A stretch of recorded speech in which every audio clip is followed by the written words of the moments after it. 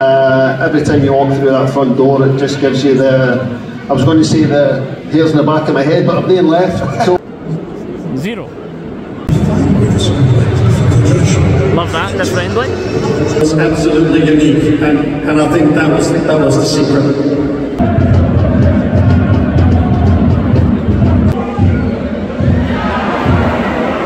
Not one person went up to him, put his arm around him and just tried to lift him up a bit for the rest of the game. Didn't like that.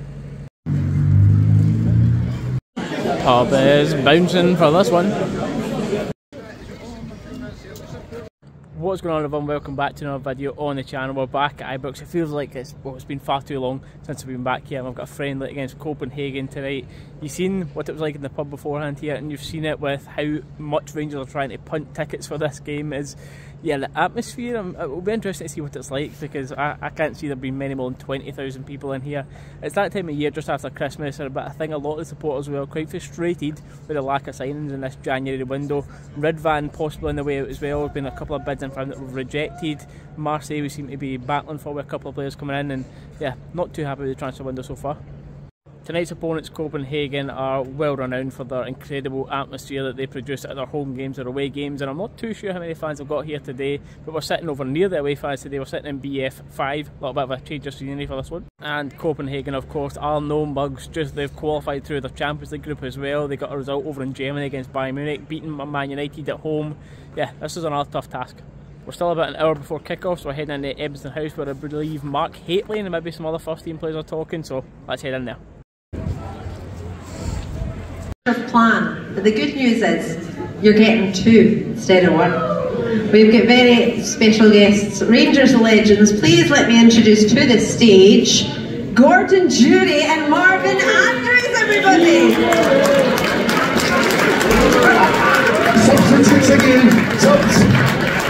Super sub. Yes, super sub.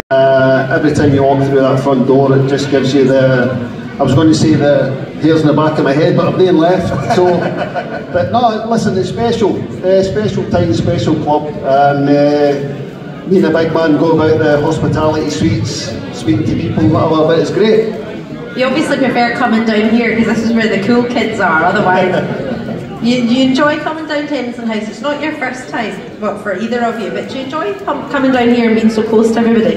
Yeah, it's very, very important, you know, to come along and, you know, to mingle with the fans and stuff like that. Obviously, I think some of the fan zone I've been doing some sing-songs and all this other stuff, so being good. I would say I look forward to it all the time, and, you know, being so close to the fans and, you know, making them happy. Round our change of seating tonight, and what's interesting about this is this here, or brick. Love it. This feels very, very weird sitting here, but I'm not going to lie, compared to the usual seat, I do prefer it. Well, that answers the questions about away fans then. 0.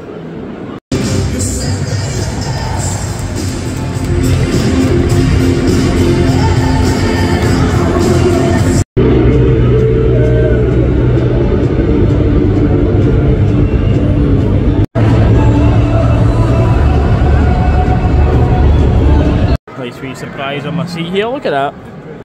Jeez, oh, that's Subway Loyal or early the day.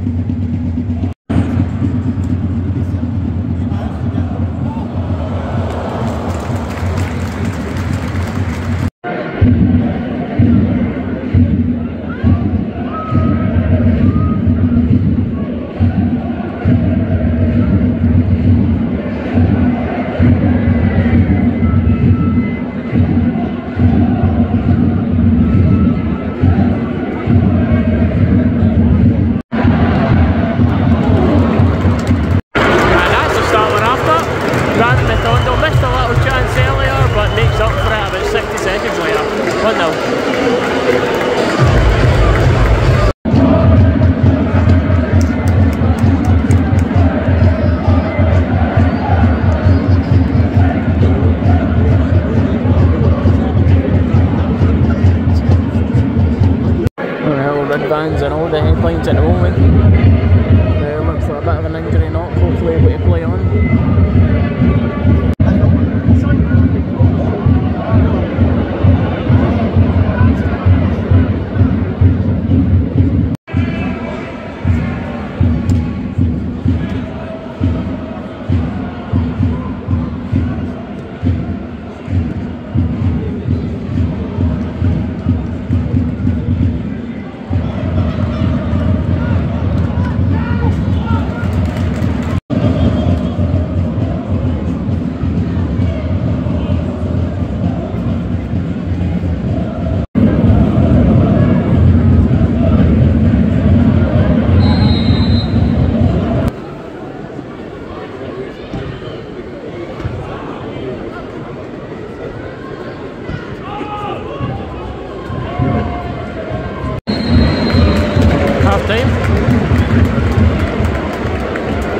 I've got words. Love that, they're friendly.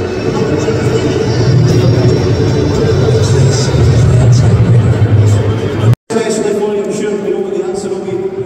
I think you know the answer. I think it was a trophy that I was told about when I joined the club by all the Scottish players, saying we have to win 9 in a row. It was tough, but we got it, and it was fantastic. Just talk us through that ball in time, guys. You didn't score many headers, but just what was the feeling when that hits the back of the net and it seals right there? I scored a few training sessions, you know, but never in a really, you know, really important game. So it was a Charlie Miller, you know, cross with his left foot. That was impossible, and it just hit my head, and that was it. That seals 9 in a row, and yeah, what a day that was. Just talk us through some of the partnerships you have here at Ibrox. Ian Ferguson, obviously both very different players, but playing in the middle of the park with him, and of course Charlie Miller. Just what was it like playing alongside those guys? Oh, I mean, that group of players was a unique team. I have to say that. So many different national internationals, great Scottish players, lovely guys. And the camaraderie we had in the dressing room was absolutely unique, and I think that was the secret. And of course, playing under Walter Smith, what a great man Walter was. How good was it to play under him, and what was he like as a manager to you? Oh, what can I say? I've said on numerous occasions that Walter was the best man management manager I've ever had, and I think he would be proud when he won 9 in a row. I think it was all about Walter and the way he treated the players, and we owe him a lot. Yeah, absolutely. Again. They cannot get it past the 6-yard box.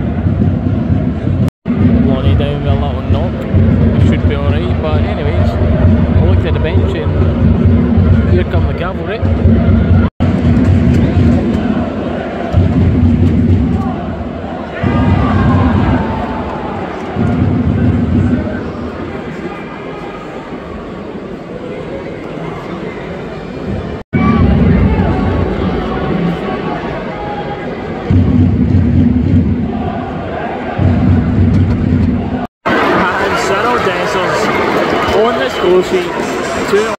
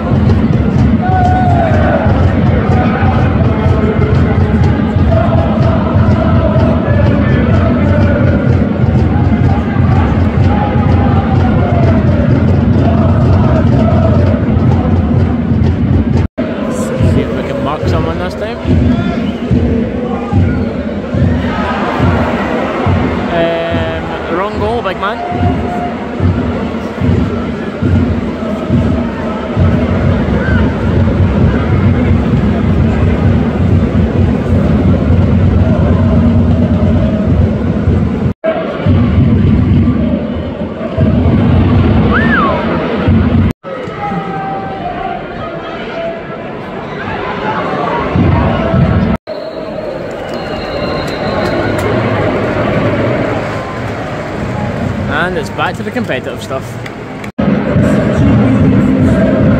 Well, on paper a 2-each draw with Copenhagen, who are a very good side, is not bad on paper, but the way we've lost them goals today was so silly. The first corner is Fuentes, and I believe it was Ufeko just following their man, leaving someone completely unmarked. McCrory's come out to try and stop that, it caught in no man's land. And the second one is just a big mistake from Ufeko. It's just, obviously, it's an own goal, but the one thing I didn't like after it is, you've seen in the video at the time, not one person in that team went over and put an arm around him. Like, yes, of course it's a big mistake, but not everybody should have been getting on his back. Not one person went up to him, put his arm around him and just tried to lift him up a bit for the rest of the game. I didn't like that. I have to say as well, I was quite disappointed to see no Copenhagen fans in the ground. Yes, their home fans are absolutely superb, but one thing that our fans cannot be beaten for is our away support, because even if that was a friendly in Copenhagen at this current date, we would have sold out that away end and then some. But that's going to be all for this one. We're going to be back on Saturday with a watch along against Dumbarton. There's going to be 3 watch alongs in a week, so make sure you subscribe to the channel to check out the watch alongs.